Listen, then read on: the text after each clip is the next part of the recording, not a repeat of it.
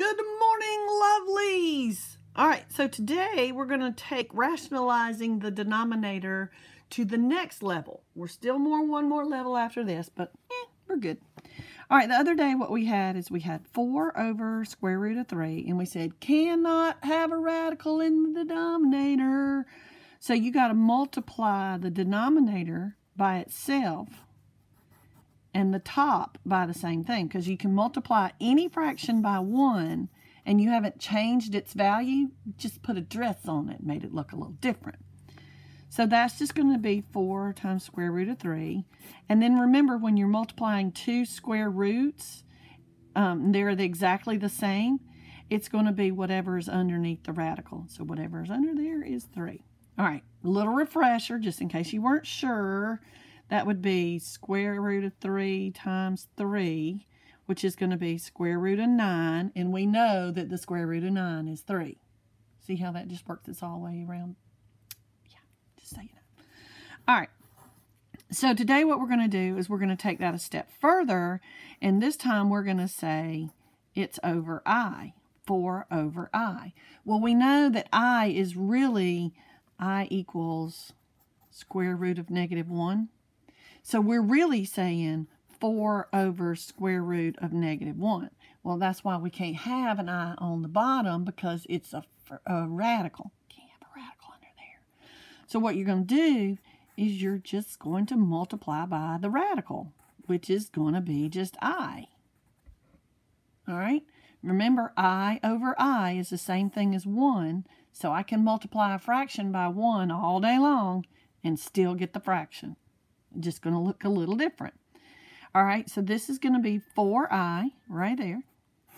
And remember, I is square root of -1. So square root of -1 times square root of -1 is going to be whatever's underneath the radical. So it's going to be -1. Okay? So what you can do with that, instead of leaving it like this, since it's a -1 on the bottom, you can just come up and make that -4i. And that would work just fine. Okay, I want to give you a couple. Let you see how you do on this one. Kind of leave that right there. All right, so try this. Try 3x over 2i. Try that. Okay, we're going to come back over here. Your first instinct may be to say 2i, to multiply the top and the bottom by 2i. You can do that, but then you're going to end up having to reduce later on anyway, because the only radical part right here is just the I.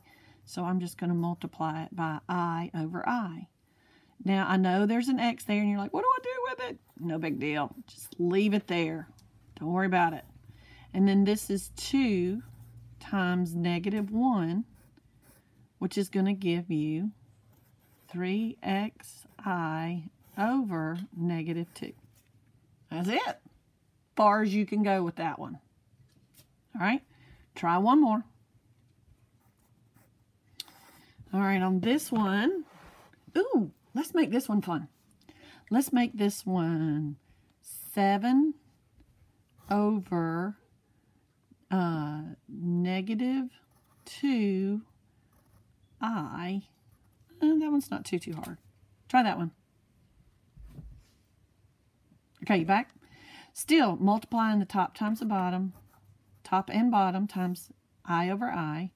That's going to give me 7i on the top. And then this is going to give me -2 times -1. So that's going to give me 7i over 2, because negative times negative is a positive. Not bad? I don't think it's too bad. I hope you don't think so either.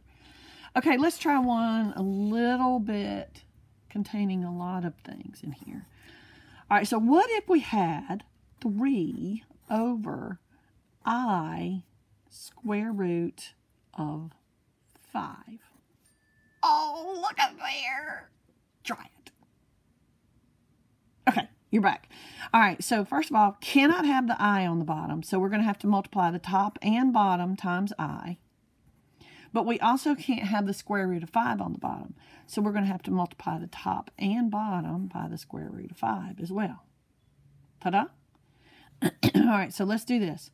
That's going to give me 3i times the square root of 5 on the top. Nothing I can combine there. It just is what it is. Over, I times I is -1. And square root of 5 times square root of 5 is just going to be 5. So that's going to leave me with 3i square root of 5 over -5. Ta-da! Okay, now if there was something up here, like say this was a 10, if you pretend this is a 10 right here, so we're going to go do this right here. If this was a 10, we would have to come back at the end and reduce the 5 and the 10. So this would become 1 and this would become 2. So I would just say, and since there's a 1 on the bottom, I wouldn't even have to have a denominator. I could say -2i square root of 5. Okay? That kind of combines a lot of things in one. Alrighty. That's rationalizing the denominator, part 2.